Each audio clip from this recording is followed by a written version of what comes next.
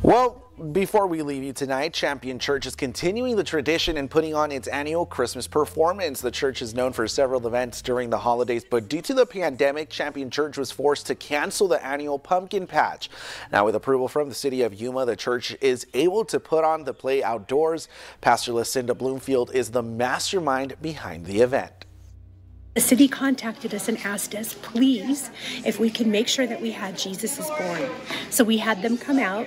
They viewed our property, they viewed everything, and they gave us an absolute green light. So we are so excited, and we're just ready to be a blessing to the city in this holiday.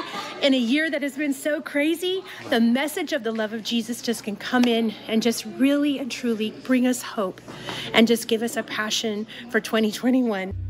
Our performances will be held on Friday and Saturday night. On Sunday morning, the church will hold a special outdoor service for its congregation.